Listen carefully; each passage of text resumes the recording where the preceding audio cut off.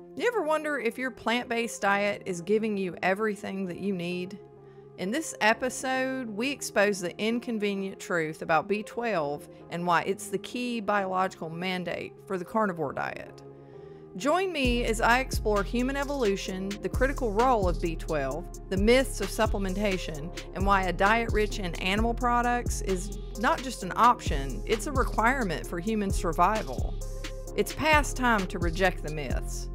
The diet dogma dies now, right here on the Carnivore Science Channel.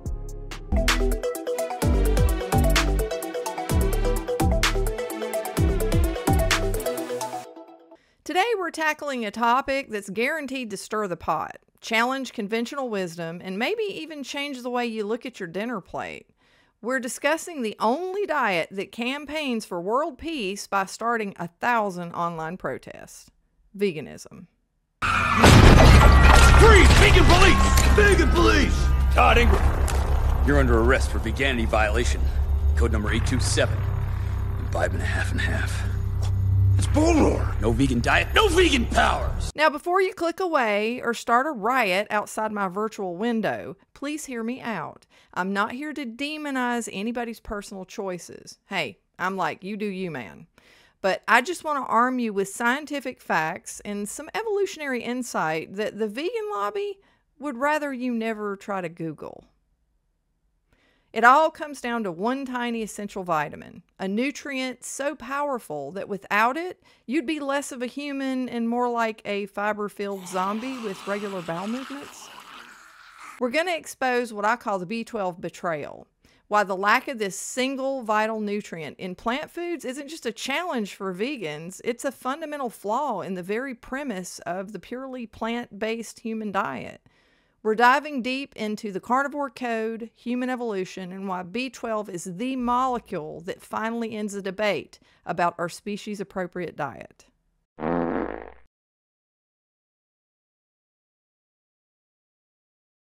For years, veganism has been touted as the pinnacle of ethical, environmental, and even optimal human health.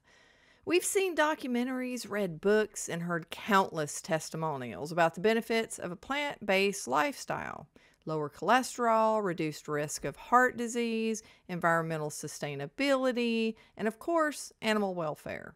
And on the surface, these arguments sound incredibly compelling. And honestly, for those who adopt this lifestyle because they feel they must in order to respect the life of animals, I have great respect for that. I mean, to be fair, if most of us had to personally kill our own food, while I do it knowing what I know about nutrition, let's just say it's a whole different scenario than grabbing a pack of hamburger meat at the store. So I get it. Besides, for most people, it's just easier to maintain a diet where the moral high ground comes included. That relentless, don't you feel bad about eating that? Guilt trip absolutely works. But millions of people worldwide have adopted this way of eating, believing that they're making the healthiest and most responsible choice for themselves and the planet. But what if there's a critical piece of the puzzle missing? A piece that's so fundamental to our biology that ignoring it could have profound long-term consequences. This isn't about shaming. This is about truth and optimal human function.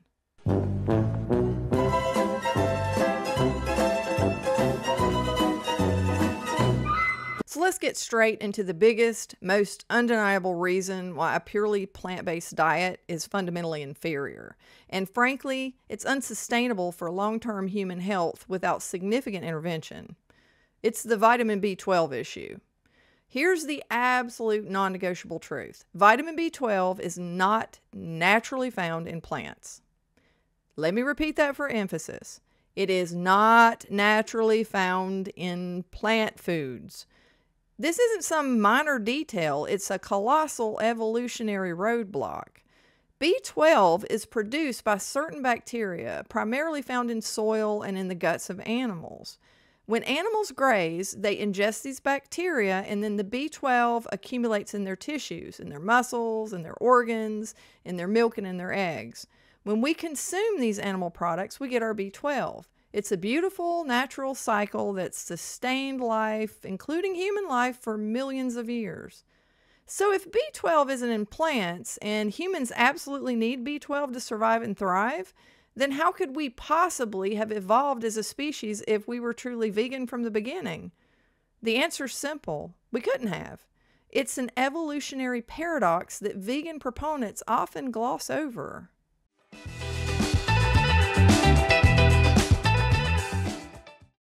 Okay, so we've established that B12 isn't found in plants, but why the extreme claim?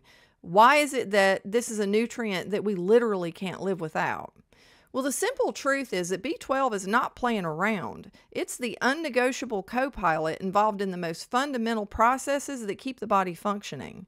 Think of it less of a simple vitamin and more of the master switch for life itself.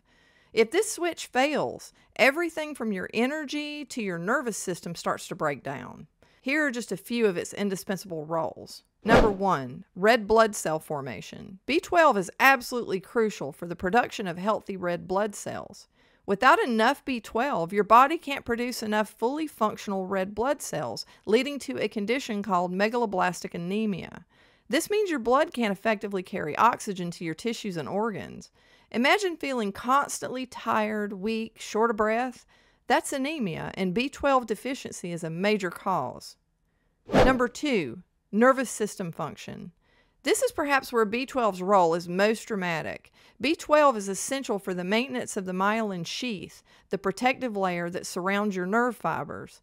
Think of myelin as the insulation around an electrical wire. Without it, the electrical signals in your brain and throughout your nervous system can't transmit efficiently.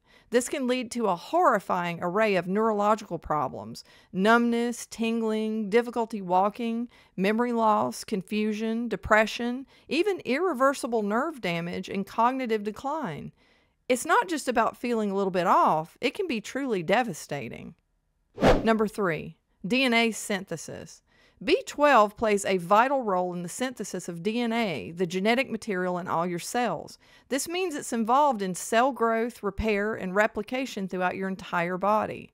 Every single cell in your body needs B12 to function properly. Number 4, energy metabolism.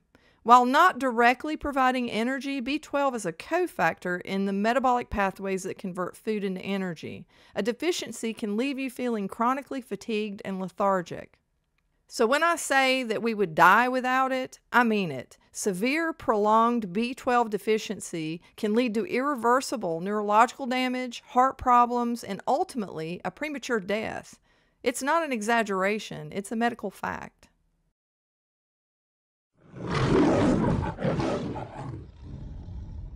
Now let's tie this back to evolution. If B12 is so crucial and it's only found in animal products, then how on earth could humans have evolved to be the apex predator of this planet if we were vegan from the beginning?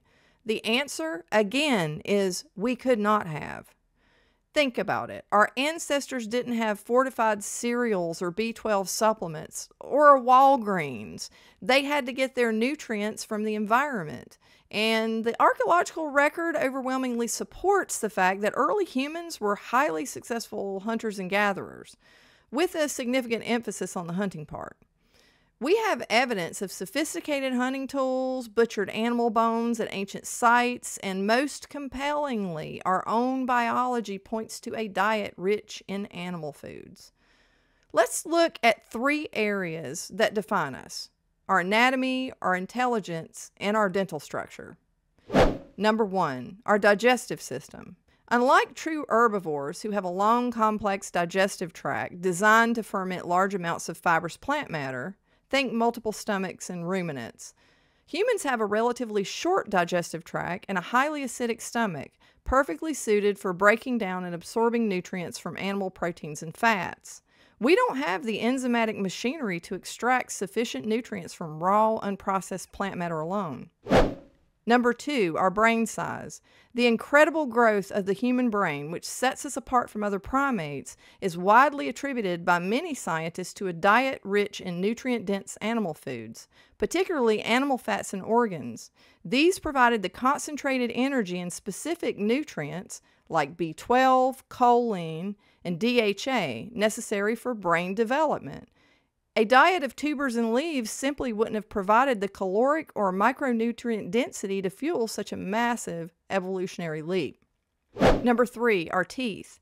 While we have some flat molars, our incisors and canines are clearly designed for tearing and biting meat, not just grinding fibrous plants. The idea that early humans were vegan is a modern fantasy completely contradicted by scientific evidence. We evolved eating meat, and that's how we obtained our essential B12. To deny this is to deny our own history and our own biology.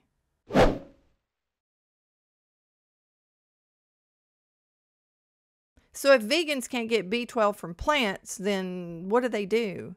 Well, the answer, of course, is supplementation. And this is where the B12 betrayal comes into focus. Because relying on supplementation to obtain a nutrient that's fundamental to human life itself, well, that just highlights the inherent deficiency of the diet. Vegans have to supplement with B12 or consume B12 fortified foods, or they'll become deficient and sick. There's no escaping it. This alone should raise a red flag. If a diet requires you to artificially add a vital nutrient, can it truly be considered natural or optimal for humans? But it's not just about the need for supplementation, it's about the quality and efficacy of that supplementation compared to naturally occurring B12 in food.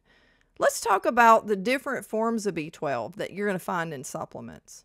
Number 1, cyanocobalamin. This is the most common and cheapest form of B12 in supplements and fortified foods. It's a synthetic form, not naturally found in the human body. The cyano part refers to a cyanide molecule. Now, before you panic, the amount of cyanide is tiny and generally considered harmless, even though I wouldn't want to eat it. However, your body has to convert the cyanocobalamin into the active forms of B12, methylcobalamin and adenosylcobalamin, which require metabolic energy and enzymatic processes. For some individuals, particularly those with genetic variations, like MTHFR gene mutations, which we'll discuss in a moment, this conversion process can be inefficient. Number 2, methylcobalamin. This is one of the 2 active coenzyme forms of B12 in the human body. It's often considered a superior supplemental form because it doesn't require conversion. It plays a crucial role in methylation processes, which are vital for detoxification, mood regulation, and gene expression. Number 3, adenosylcobalamin. This is the other active coenzyme form of B12, and it's often overlooked. Adenosylcobalamin is primarily found in the mitochondria of our cells, where it plays a key role in energy production from fats and amino acids. Many B12 supplements are methylcobalamin heavy, neglecting this equally important form. Number 4, hydroxycobalamin. This is another natural form of B12 often found in injections and can be converted by the body into the active coenzyme forms.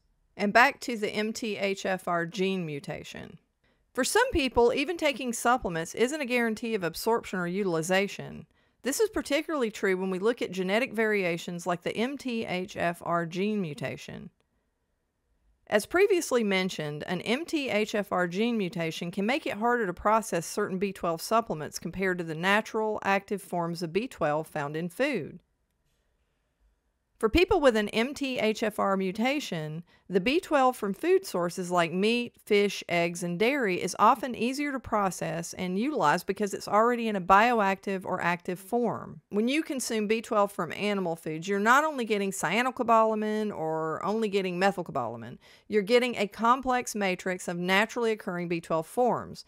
The main forms being methylcobalamin, adenosylcobalamin, and hydroxycobalamin in their natural ratios, along with all the synergistic cofactors, proteins, and fats that enhance its absorption and utilization. Some key factors to consider are bioavailability. B12 from whole foods is often more bioavailable and effectively utilized by the body because it comes bound to proteins and is released gradually during digestion, allowing for optimal absorption. You're getting the complete package when you eat a piece of meat or an egg. You're not just getting B12. You're getting iron, zinc, creatine, carnitine, choline, and a host of other vital nutrients that work together. Supplements isolate nutrients, and while sometimes necessary, they rarely replicate the complex synergy of whole foods. No conversion issues. Your body doesn't need to perform metabolic gymnastics to convert synthetic forms into active ones. It's already in the most usable forms. Relying solely on supplements is like trying to fix a complex machine with only one type of wrench. It might work for a little while, but it's rarely as efficient or comprehensive as having the full toolkit.